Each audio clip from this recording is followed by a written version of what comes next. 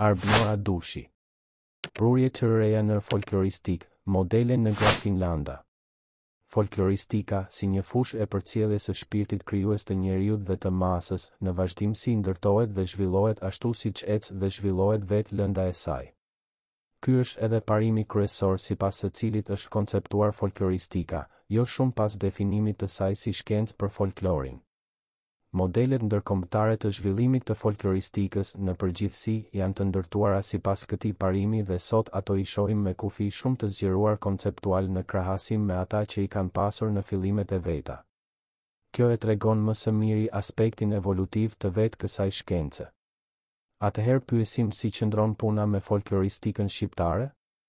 Folkloristika shqiptare, ajo që ne e njohim, që është krijuar dhe vazhdon të zhvillohet në shkollat, universitetet dhe institutet shqiptare, brenda dhe jashtë kufive të shtetit shqiptar, në gjendjen që është sot lë shumë për të dëshiruar.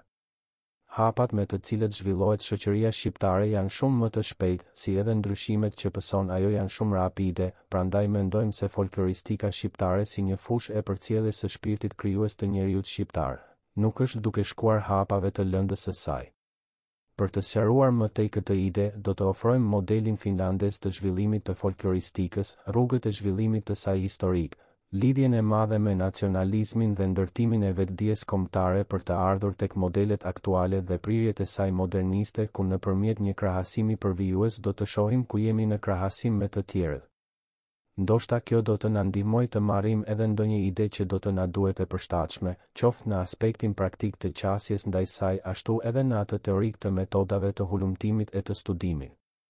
Sjellja e një modeli të këtillë në studimet shqiptare na u mundësua pas realizimit të studimeve të postdoktoratës në departamentin e folkloristikës, në Fakultetin e Shkencave Humane të Universitetit të Turkut në Finland. Finlanda, një prezantim shkurtër.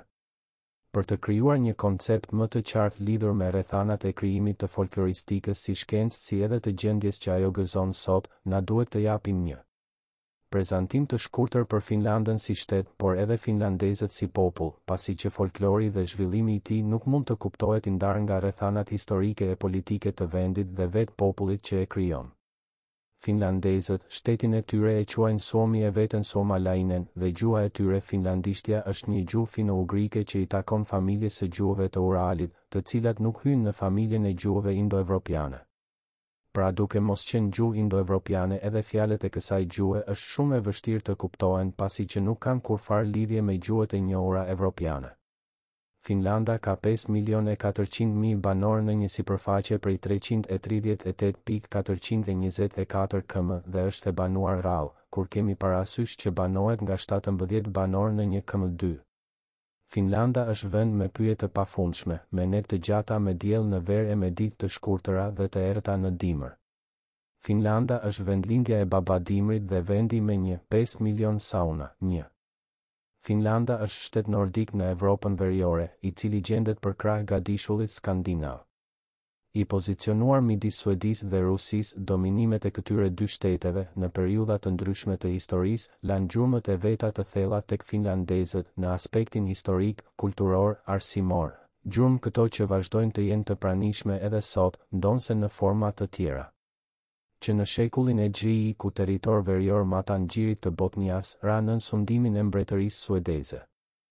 Ndonse i banuar me popullat tjetër nga suedezët, banorët e këtij territori për 7 shekuj me radhë u zhvilluan sipas koncepteve të kësaj mbretërie. Dominimi suedez në shekullin e gjvi hapi universitetin e parë në Finland, universitet suedez sigurisht në qytetin juglindor, Turku, ku edhe u shfaqen mësimet dhe shkollat e para. Siç shkruan William Wilson në librin e tij Nacionalizmi në Finlandën modern, ky universitet i quajtur Akademia Mbretërore e Turkut, ekzistoi për një periudhë të gjatë, mbi 2 shekullore, 1620-1828, dhe aty edhe u shkolluan brezat e parë të finlandezëve të arsimuar 2. I kësaj periudhe është krijimi i antikuarit shtetëror, i cili ishte një projekt mbretëror suedez që kërkonte mbledhjen e të gjitha kronikave, historive, rrëfimeve për njerëzit e famshëm, kështjellat, manastiret, legje, ndatë, këngët për drangoj, gjigantët eti. Me që Finlanda atëherë nuk ishte e ndarë nga mbretëria suedeze, kronikanët regjistruan gjithçka edhe nga territori finlandez. Këta kronikanë e shfrytëzuan folklorin për të konstruktuar të kaluarën, për të shkruar kronikat. Në këto kronika kishte shumë fantazi, si p.s. që finlandezët ishin pasa, rrësit e djalit të Noes. Nga këto kronika erdhi edhe shënimi i përpiluar nga lidhja e disa legjendave se ishte njëherë një gjigant që quhej Kaleva, i cili kishte 12 djemë. Një shi më tepër Finland, A Cultural Encyclopedia, O. Allo, Her Hakins, P. Valisari, Red, Finnish Literature Society, Helsinki, 1999. 2 Shi, William Ailson, Folklore Nationalism in Modern Finland, Indiana University Press, Bloomington and London. 1975. Që më të njohurit ishin Vainamonen dhe Ilmarinen. Legjendat të ngjashme tregoheshin edhe për origjinën e suedezëve apo të popujve të tjerë skandinav. 3. Mirë po këta shekuj nuk tregonin për një identitet të shuar finlandez, të ndryshëm nga suedezët.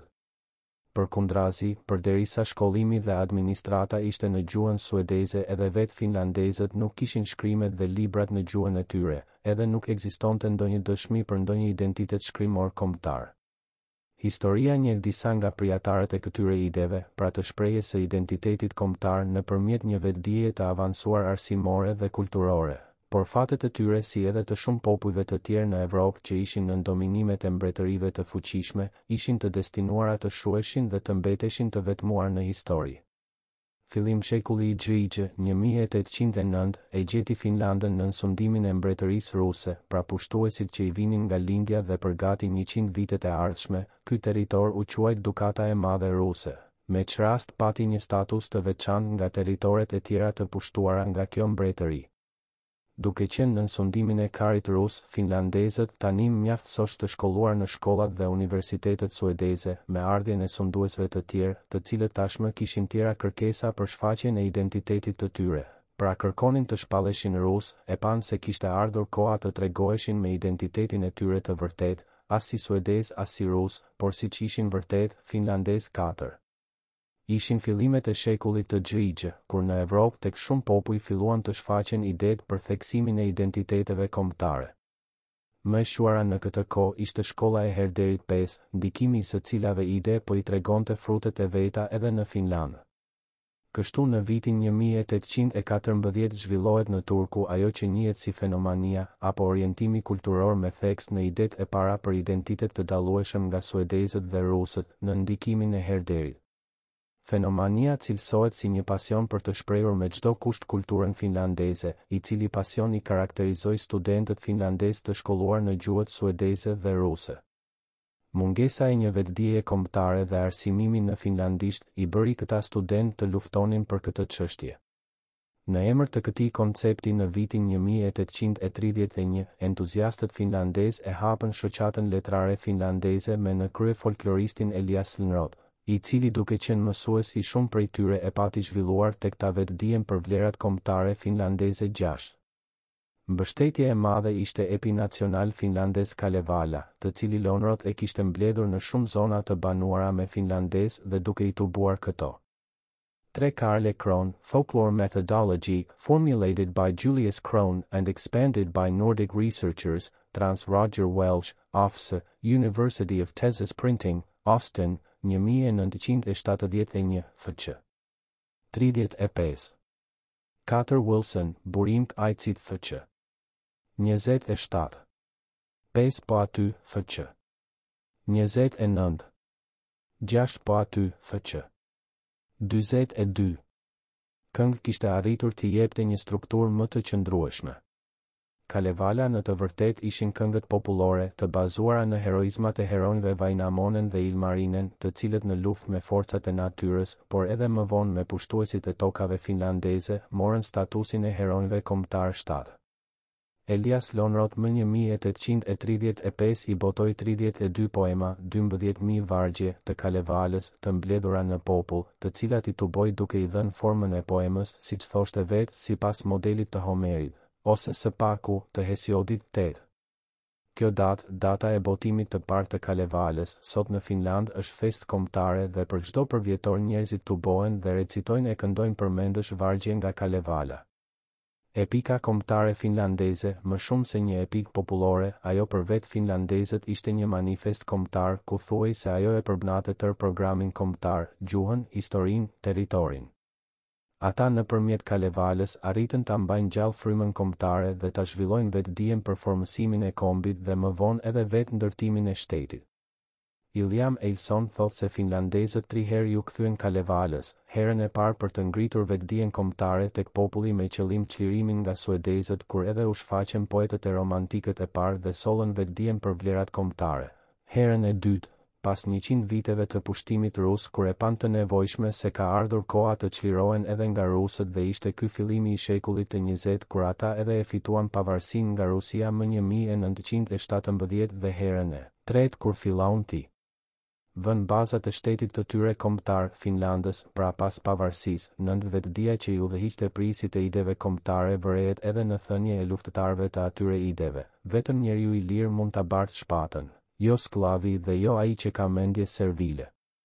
Në këtë tokë ne jemi zgjedhur të luftojmë për ta nderuar kulturën tonë, të cilën e kemi trashëguar. Shpatën do ta mbajmë në dorë derisa ta bëjmë folklorin, shkencën tonë kombëtare, të frymoj i lirë, se pa shkencën e lirë, atë dhe ujin të cilin i shërbejmë, nuk mund të lulëzoj, thoshte Marti Havio, 10. Pas pavarësisë, ideologët kombëtar po i ktheheshin kalevalës nëpërmjet një interpretimi të ri. Tani, Karle Kroni, i biri Julius Kronit që njihej edhe si themeluesi i metodës historike gjeografike për mbledhjen dhe gjurmimin e origjinës së varianteve të folklorit, duke e vazhduar punën e të atit mbi kërkimet e formave të para të kalevalës, po vinte në përfundime të reja ku thoshte se Lnrot ishte këngëtari i fundit popullor, vetë i këndoi dhe i kompliloi këngët. Këngët e kalevalës nuk janë krijime të huazuara nga perëndimi, por krijime origjinale të finlandezëve. 7 Karle Kron, burim i cit fq. 63. 8 William Wilson, burim i cit fq. 55. 9 po aty, fq. 22. 10 po aty, fq. 112. Kalevala kishte lindur në fund të periudhës pagane, në kohën e vonshme të Gurit, vitet 700-1100.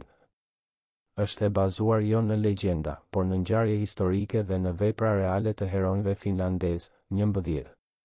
Katedra Akademike e Studimeve të Folklorit. Pra me mbledhjen, botimin dhe studimin e kalevalës që po i bënin brezat e studiuesve erdhi koha që finlandezët të hapnin katedër të veçantë për studimin e folklorit, pasi ata po i venin bazat e këtyre studimeve. Kështu, Akademia Mbretërore e Turkut e hapur nga Mbretëria Suedeze e ushtroi veprimtarinë e saj brenda periudhës 1620-1828. Me pushtimin rus, kjo akademi u transferua në Helsinki dhe u quajt Universiteti Mbretëror i Aleksandrit në Finland, ku edhe funksionoi brenda viteve 1828-1919, dhe me pavarësimin e Finlandës, e njëjta mori emrin e Universitetit të Helsinkit, i cili vazhdon të quhet dhe të jetë i tillë edhe sot 12. Në këtë universitet, Karl Kroni u emërua profesor për lëndën studimi i poezisë popullore finlandeze dhe krahasimtare dhe në vitin 1908 u themelua katedra e studimeve të folklorit, e cila që nga ajo kohë fitoi status të përhershëm dhe vazhdon të jetë edhe sot. Ajo sot konsiderohet katedra më e vjetër e studimeve të folklorit në botë. Në vitin 1917 Karl Kroni u vu në krye të shoqatës letrare finlandeze, e cila, e themeluar më 1831 nga Lonroti, kishte arritur të bëjë punë të konsiderueshme me ndërtimin e arkivave për tubimin e njësive të mbledhura nga Kalevala, si edhe tubimin e dorëshkrimeve të poetëve finlandez. Kishte arritur gjithashtu të realizonte edhe botimin e shumë këngëve të Kalevalës, përfshirë këtu edhe ribotimin. Me ardhjen e Kronit në krye të shoqatës vazhduan ribotimet e Kalevalës, u mundësuan botimet e veprave të poetëve, si edhe u konsolidua arkivi i folklorit finlandez. Sot shoqata letrare finlandeze është shndërruar në Institut për Hulumtime Ndërkombëtare, për ruajtjen e kujtesës kombëtare dhe për zhvillimin e kulturës kombëtare 13.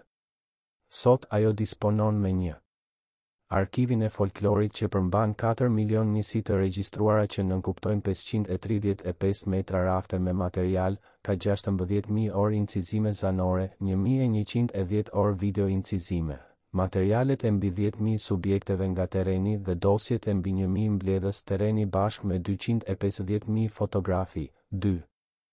Arkivin e letërsisë ku ruhen 1.800 arkiva privat të shkrimtarëve. 3. Bibliotekën me 230.000 libra. 4. Departamentin e botimeve dhe të përkthimeve dhe 5. Departamentin e 11 Karle Kron, burim i cit FQ 123. 12 Hanu Laksonen, Alma Mater Aboensis, University of Turku, 2006, FQ 137.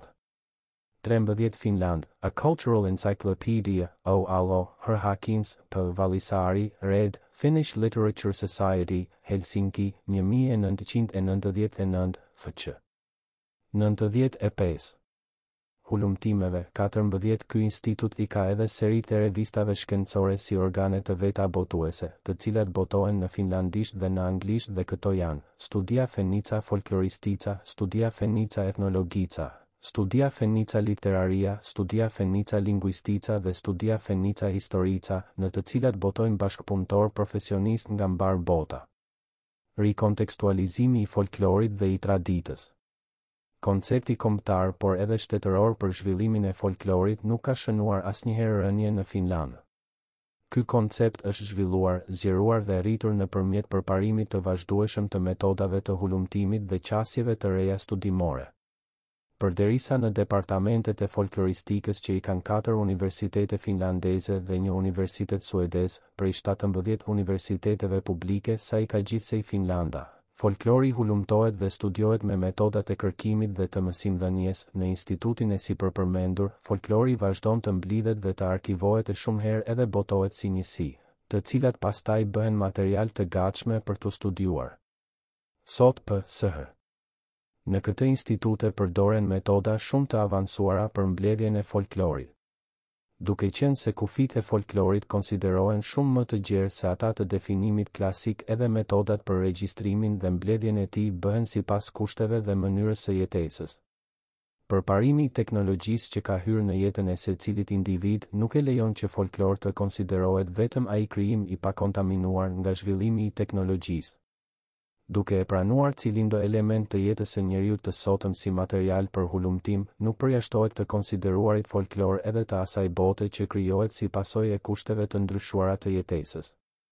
Kështu, nëpërmjet teknologjisë së avancuar, shpërndahen pyetësorët në internet si edhe në radiostacione lokale, ku kërkohen të shtjellohen tema rrëfimore apo edhe këngë e forma të tjera të krijimeve gojore dhe pastaj subjektet nëpërmjet kontaktimit me institutin I sigurojnë këto materiale duke I bërë njëkohësisht material terreni, gjithsesi lëndë për studim.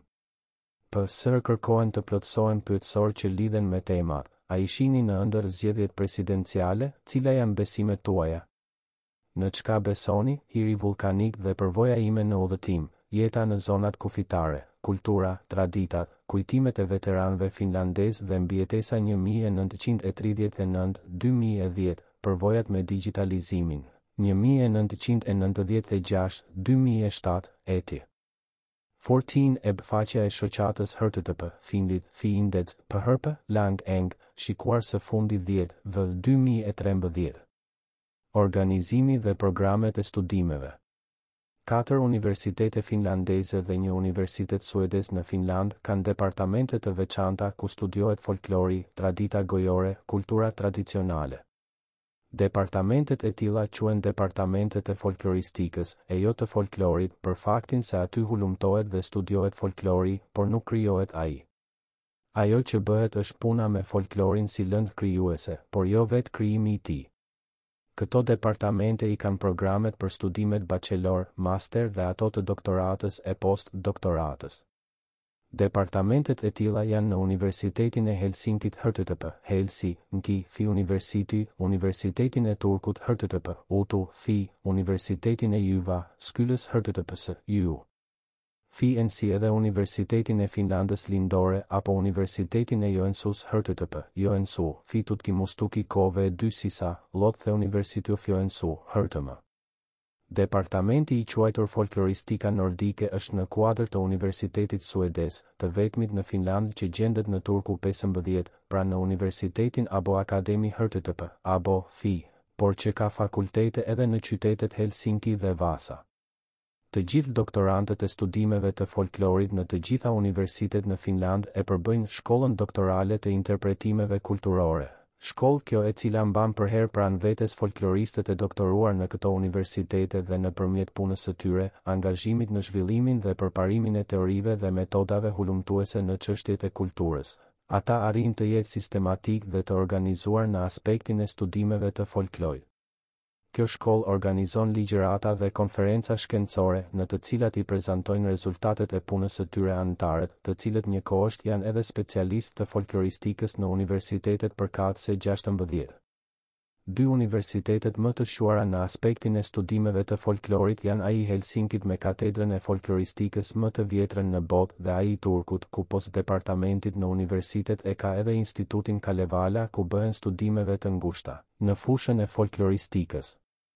Këto dy universitete janë më të organizuarat në studimin e folklorit finlandez dhe krahasimtar, kur kemi parasysh se edhe kanë dhënë emrat e teoricientëve më të njohur të folkloristikës finlandeze, e jo vetëm, por edhe vazhdojnë të dëshmohen me punë cilësore dhe me përparimin e vazhdueshëm të metodave të hulumtimit dhe teorive të studimit. Programet që zbatohen në këto shkolla teorike nuk janë identike, por veçohen për ngaqasja ndaj lëndës së studimit. Për shembull, shkolla e Helsinkit është më tepër e orientuar ka analizimi i teksteve gojore dhe hulumtimi e studimi i lëndëve arkivore, përderisa shkolla e Turkut është. 15 Turku është qytet në juglindje të Finlandës, i cili për shkak të prezencës së popullsisë suedeze është edhe qytet ku gjuha e dytë zyrtare është suedishtja. Prandaj edhe qyteti quhet Turku për finlandezët dhe Abo për suedezët. Si i tillë e ka edhe universitetin suedez për krah atij finlandez, në të cilin kanë të drejtë shkollimi finlandezët suedishtfolës. 16 HTTP, JONSU, fi kulturkolu English, hërtëmulla, shikuar së fundi më 10. V 2013. Më tepër e orientuar ka punët e terrenit dhe mënyra e qasjes ndaj aktit performues. Në këtë kontekst përmendim teoricientin Matti Kuusi nga Universiteti i Helsinkit, i cili me studimet e veta bëri kthes në folkloristikën finlandeze, kur duke qenë në krye të katedrës në vitet 60 dhe me të parë se folklori në kufit e atëhershëm konceptual, pra si botë krijuese e njerëzve të parsimuar të zonave rurale të pakontaminuara nga moderniteti. Po zbehej dhe folkloristët po rrezikoheshin të mbeteshin pa lëndën e vet të parë, thënë kushtimisht, pra që atëherë ai vendosi të tuboj. Folkloristët finlandezë dhe të merren vesh që t'i zgjerojnë kufit konceptual të folklorit dhe kështu u bën pjesë e studimeve të folklorit edhe kultura pop, mas, media dhe interneti si edhe kultura e të rinjve. Në anën tjetër, teoricieni Lauri Honko, nga Universiteti i Turkut me studimet e veta, të ndikuara edhe nga kontekstualist amerikan Richard Dawson, Richard Bauman, Dan Ben Ames, nga teksti në qendër studimet e folklorit i orientoi ka performansa në qendër dhe kështu i bëri vendin folkloristikës finlandeze në kuadër të studimeve kontekstuale për folklorin në rang botëror 17. Sot studimet e folklorit në këto departamente janë të orientuara ka 3 fusha. 1. Zhanret klasike të Kalevalës, poezia metrike, rrëfimet, legjendat, besimet, mitologjia sipas qasjes komparativiste të ndikuar metodologjikisht nga teoritë kontekstualiste të folklorit, teoritë e narratologjisë dhe antropologjia, antropologjia lingvistike. 2. Historia gojore, materialet biografike, politikat e historisë dhe të kujtesës, si edhe studimet e folklorit të ditëve të sotme. Problemet e ndryshimeve të çdodiçme në kulturë, sidomos studimi i ndryshimeve rapide të tranzicionit kulturor nga Finlanda parabujqësore në një vend modern dhe postindustrial. 3. Tema të tjera të hulumtimeve që lidhen me interaksionin midis komunikimit gojor dhe formave letrare. E veçanta e këtyre departamenteve të folkloristikës, përveç programit shumë të pasur të lëndëve dhe kurseve që ofrojnë, është edhe puna aktive praktike që duhet të bëjnë studentët si pjesë e aftësimit profesional për të bërë folkloristë. Kështu, këto departamente kanë arkivin me materiale audio dhe video të mbledhura nga studentët si edhe dhomën e transkriptimit e të transliterimit me pajisje kompjuterike, ku studentët bëjnë punën praktike në mbikëqyrjen e arkivistit si edhe të mësimdhënësit ku aftësohen si të punojnë me lëndën. Kurset që sot janë pjesë e programeve të këtyre departamenteve janë hyrje në studimet e kulturës, zhanret e folklorit dhe historia e studimeve, folklori dhe kultura e ditëve të sotme, folklori dhe nacionalizmi, studimet paremiologjike. Rrjedhat aktuale në studimin e poezisë popullore finlandeze dhe Kalevala, historia gojore në 17 shi, Lauri Honko, Textualizing the Series Epic, Folklore Fellows, Komunitation, Academia. Scientiarium Fenica, Helsinki, 1998. Studimet e folklorit, historia gojore, teoritë dhe metodat, rrëfimi dhe tradita narrative, identiteti etnik dhe trashëgimia kulturore, mendësia, mentaliteti popullor, studimi I religionit popullor, muzika popullore finlandeze, mjekësia popullore, bazat e studimeve dhe metodologjia e folklorit, folklori në tregun e punës eti. Përfundim.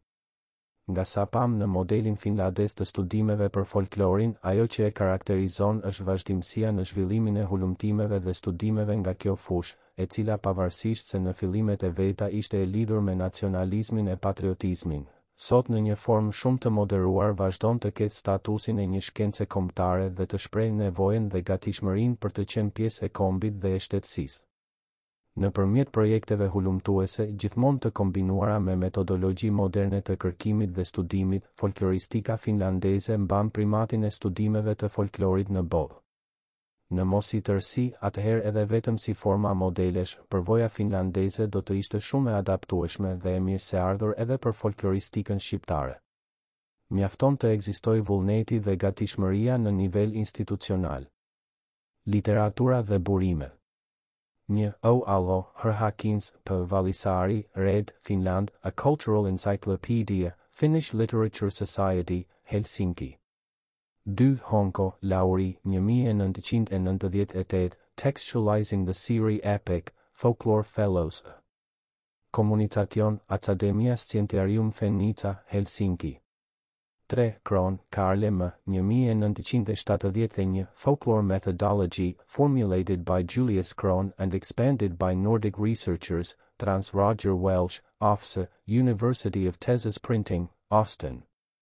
4. Laksonen, Hanu, Alma Mater Aboensis, 2006, University of Turku. 5. Ilson, William, A. 1975, Folklore Nationalism in Modern Finland, Indiana University Press, Bloomington and London. Nga interneti. 1. HTTP, Finlid, Fi Index, PHP, Lang Eng, shikuar së fundi 10, v. 2013. 2. HTTP, Joensu, Fi Kultukolu English, Hërtëmua, shikuar së fundi më 10. v. 2013.